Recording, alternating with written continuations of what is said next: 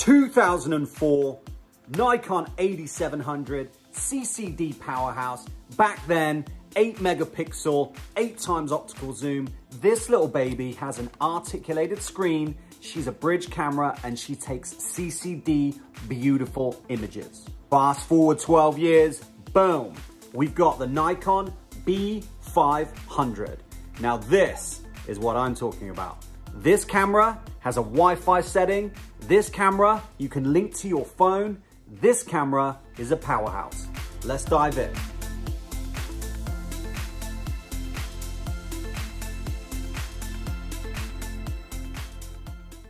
Bridge cameras are still a huge market and a great deal to look out for. This is my Nikon D100. When I hold this, when I shoot with this, when I make images with this, I feel like a photographer. A SLR camera. This one's automatic. This is my Konica FS1. This little baby. When I pull the trigger on this, when I make an image with this, I feel like I'm engaged. I feel like I'm creating artwork. I feel like I'm a photographer. When I use the B500, I kind of feel like I'm just using a tool. And that's where this bridge camera really comes into its own. It is, I guess, a tool.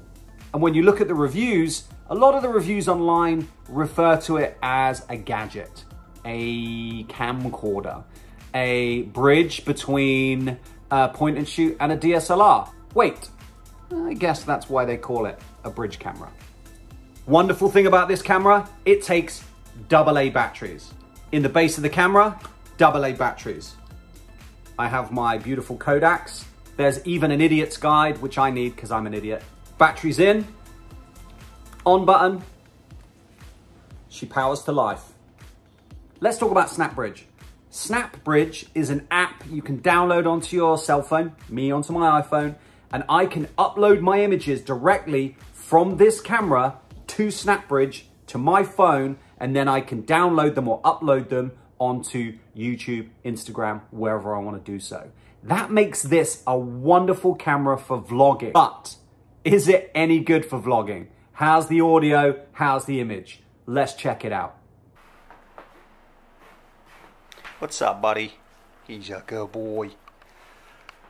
So, let's have a look at this wonderful Nikon coolpix bridge camera. Now, the idea of this particular video is to test the audio and video capabilities of a Nikon bridge camera. This particular bridge camera is the Nikon B500. Why am I testing a bridge camera? Because they cost no money. Nobody wants them.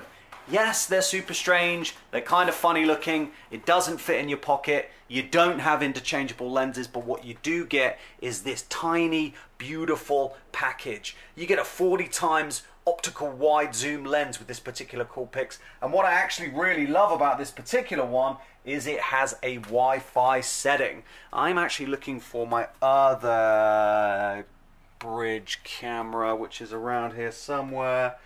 I have a whole bunch of these. Basically, I bought a lot of cameras because I wanted a particular DSLR that was in there. I wanted this Nikon D60, which was in the bunch, and they threw in a whole bunch of other cameras, including the D40X, which is what I got here. I was after that one, so I got the D40X and the D60, and then I got a whole bunch of other bridge cameras. This is the 8700 coolpix.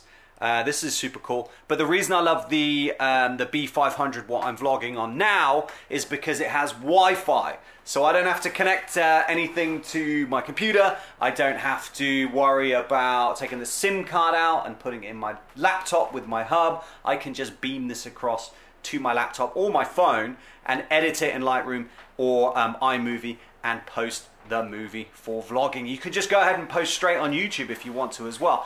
Now the good thing about this B50 as well, sorry, this B500, is it takes AA batteries. So I don't even have to worry about going onto Amazon, buying another battery, charging the batteries. I can just get AA batteries, fire them through the camera, and live my best life. Now, that having been said, it goes through the batteries pretty quickly. With regards to the video, it limits you to 30-minute videos. If you're doing YouTube videos, you don't really want to do them any more than 15 minutes anyway, so be quick and be to the point. We'll do a little overview of this camera in a second. I'll switch to my better camera and hopefully we'll get some better audio. The audio on this isn't very good, you can already tell, but yeah, that's my little vlog on the Coolpix B500, and I can zoom as well. See what's going on with Higgins. Hig, what's going on, boy? Something on your paw? He's a good boy. It's a good dog right there. Higgins. Oh, where's the off button? So, as you can see, if you want to use a bridge camera for vlogging, it actually does a pretty good job. That inbuilt VR, that stability, helps you with your walking around and talking about whatever it is you want to talk about. I don't think the audio is too bad. It has stereo left and stereo right. I love the fact that you can zoom in real easy with the zoom function on this button. Just like all the other Nikon cameras that I have, apart from the power button would be in a different spot. I also love the fact that we have an articulating screen. Makes it super helpful if you're doing those top-down shots, like when I review cameras. I can just connect this to the tripod on the bottom and then do my top-down video editing that way. So as we can see, the LCD screen is wonderful. It has a massive screen that I can use to view and zoom into my video, which is just as good because I don't actually have a viewfinder on this camera. I love a viewfinder, and again, this is why I feel like this is more of a tool. This is more of a video camera than it is an actual camera. For me, 16 megapixel, 40 times optical zoom, 1080p filming, the instant app that gets me to upload my images straight to my phone and then onto YouTube, a wonderful option. Now on eBay, these are still going for in the region of $100, but no one really knows about them. People are still selling them in Goodwill, in garage sales, etc., because it's a dumb looking camera, I get it. So you could probably pick one of these up for 20 bucks if you have a good look. Should you buy it? Absolutely yes, you should. This camera, the Nikon B500, for zero money, if you can get hold of it, is gonna do everything you wanna do. It also has a full manual mode. We have all the adjustments at the top. It has scene modes. It has all sorts of awesome modes to help you with your photography as well. So check it out, the Nikon B500. Thanks so much for stopping in, you guys. I'll see you on the next one with another review on an odd camera that costs no money. Boom.